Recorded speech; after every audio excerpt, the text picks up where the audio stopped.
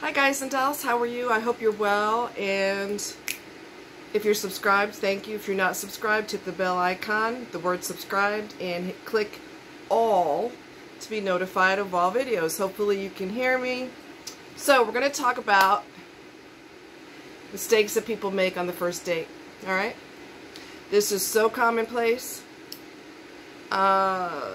Yeah, it's not good. Now, I am dealing with natural lighting, so if you see shadows, there's not a lot I can do about that, but let's just roll with it, alright?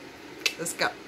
Alright, so, some of these are going to be so common sense that you're going to be like, well, duh, but you would be surprised how many people do it anyway, because they don't think, right?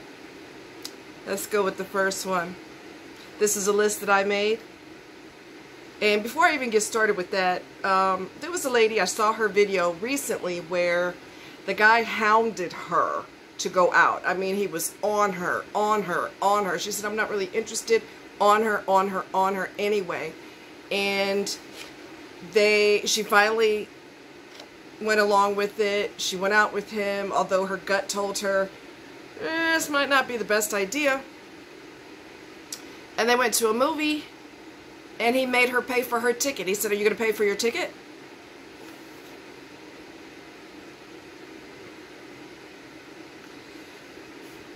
I don't even know what to say to that. I just don't. Yeah. So first one, having no money. All right? If you do not have the money to date, then you should not be asking someone out on a date. Okay? Don't go out if you're broke. One of my friends, his dad told him when he was a kid, if you don't have the money to go out somewhere, you keep your ass at home. That's what his dad told him. And he has stuck with that to this day. If he's broke, he keeps his butt at home. And that's what people need to do. Stop trying to perpetrate that you want to take somebody out knowing that you're not in a position to take them out. Alright? You have no idea where to go. Absolutely no clue where to go. Now, especially for men, you asked her out. You were all over her like white on rice. So she's like, okay, well, since you all over me, let's go out. Where are we going? I don't know. What do you mean? What the hell do you mean you don't know? If you're that indecisive about your plans, then you shouldn't be going out with somebody. Because that don't make any sense. You should not only know where you're going and discuss it with her, okay? You should have an idea of what their menu is. If it's a restaurant, I'm just using that as an example. You should have an idea of what their menu is to see if that's within your budget. Alright? People make me tired. Okay. Getting handsy too soon. This is really referring to men because men are notorious for this. Although I always say that this isn't gender specific. Women can do the same thing. But in the case, usually the man asks the woman out, so you should have an idea of what's going on and not just have a big question mark on your face when she starts asking you where or whatever. You're getting handsy too soon, touching people on their thigh and on their back and trying to grab their butt and other body parts that you have no business touching. Knock it off. Knock it off. Stop acting like you were raised in a barn. Okay?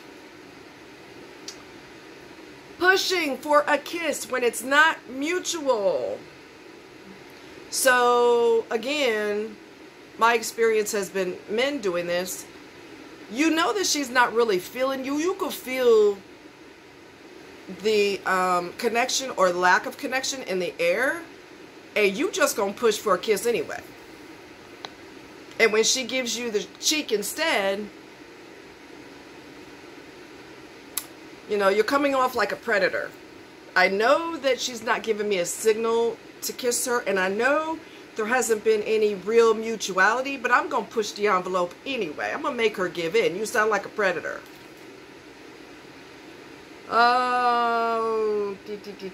Pushing for affection, you know, trying to make this person's trying to make you hold their hand. I've been through that. It's awkward as hell.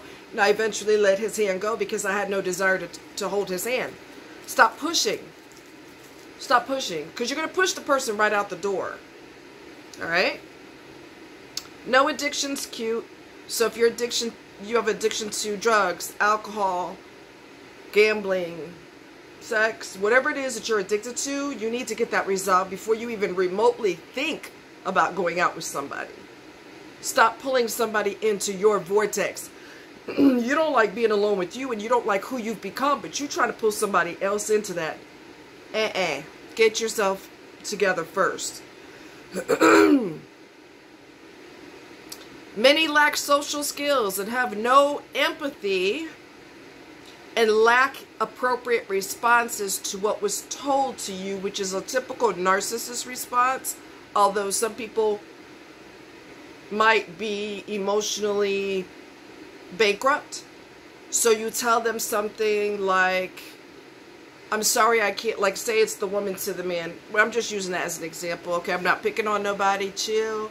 But, you know, she says, I'm sorry I canceled our first date. I had a death in the family. My grandma died. And the person just goes, oh. Or they just stare at you with a blank look on their face. Did you not hear what the person just told you? Their grandma died. An appropriate response would be, I'm sorry to hear that. Are you okay? Do you want to talk about it? You don't just stand there like, I mean, come on now. Because if something happened to you, you would be crushed, right? If you have any emotions at all, you're going to be crushed. Well, how do you think that person feels? Put yourself in their situation. And if you're a narcissist, you don't have the ability to put yourself in their situation, okay? We won't even go there right now. All right? Not reading body language. If there's heaviness in the air, or the person's doing this with their arms, or their legs are crossed away from you, or they have no eye contact when they're talking to you, there's your sign. All right? Stop ignoring the tension in the air. If there is tension in the air, chances are they're not feeling you like you're feeling them, or they're very, very shy, or whatever the case is. But if you see them pulling away, or you see them looking all around the room and not looking at you, don't be honing in like a shark goes for the bait. Don't. Because you're not going to force them to feel you like that if they're not feeling you like that. Chill. Chill. You don't know what they're going through in their life, and you don't know. They may not be attracted to you. Maybe you did something extremely rude, and they're like, ugh, I can't wait for this date to be over. You don't know. But you're not going to force them to like you.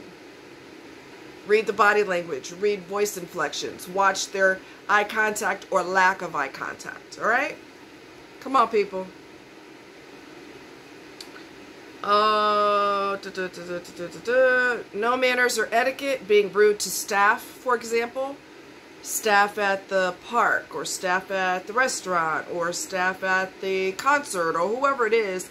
If they're rude to those people, that's bad. Okay? If they're rude to strangers, how do you think they're going to treat you? Alright? Playing with the phone and blowing off the date. That should be a no-brainer. That should be common sense.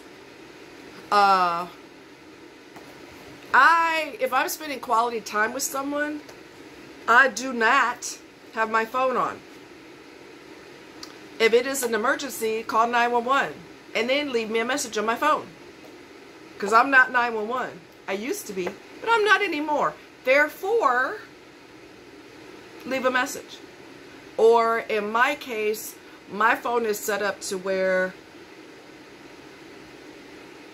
it has, when I put it on Do Not Disturb, if someone's trying to reach me and they call me more than 2 or 3 times in a row, that call will get through. So in that case, you know, that's understandable. But otherwise, put your damn phone away. That's rude.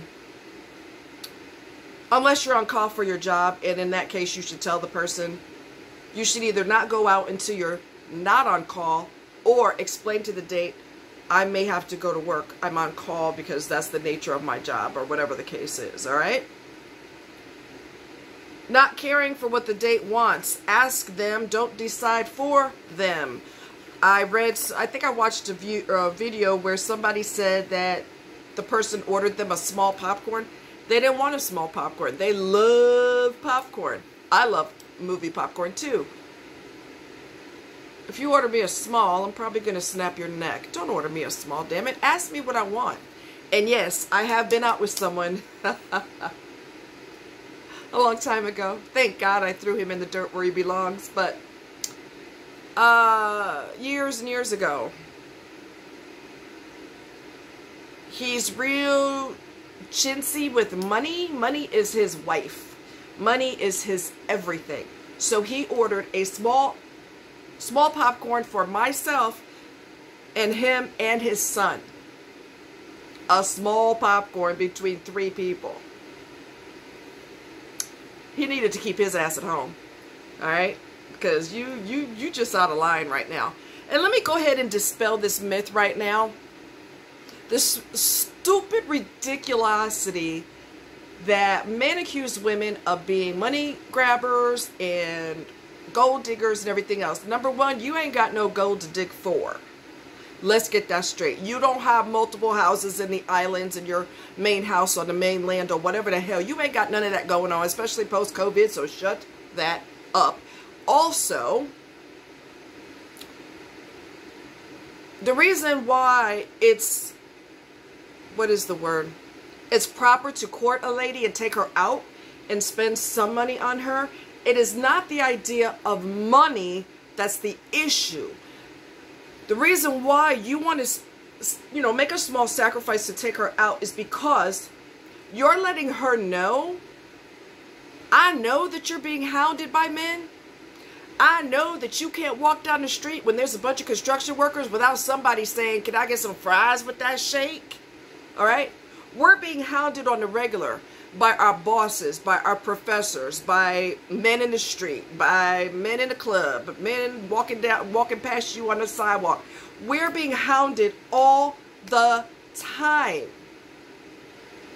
You want to stand out and be different and say, yeah, he's hounding you and he's chasing after you for what, he wants to get from you. I'm actually a gentleman and I don't mind spending a few dollars to court you. Because, number one, that's what men do, or used to do back in the day. And number two, I want to show you that I'm totally different from those dogs that are after you like this. I want to prove to you that I am worth your time. Okay? You will stand out in a crowd when you're willing to do something other than, hey girl, hey. Okay? You make the sacrifice to prove to her, hey, I'm worthy, and I don't mind making the effort to show you that I'm worthy. So y'all need to get off this nonsensical ridiculousness of, oh, they just after my money. We don't give a damn about the $2 in your pocket, okay? It's a matter of courting someone old school way and making a sacrifice for someone to show that, hey, I'm worth your time. And I don't mind showing you that I'm worth your time. Because I know that everybody else is all over you like gravy on pork chops. And I just want to stand out and let you know that I'm not a hound dog chasing women when they walk by me on the street. I'm actually different and unique. And I want to get to know you because I think you're different and unique. We don't care about your money. Okay? And like I told guys before, if she insists on, you're going to take me to an expensive restaurant every time. We're going to buy champagne imported from France at the restaurant. And you better pick me up in a Rolls Royce. Obviously, that's not the woman for you. Okay? Obviously, that's not the woman for you. And if this person is coming off this way in the beginning, it only gets worse down the line. It only gets worse. All right? So think about that. Love you guys. Take care. Talk to you soon.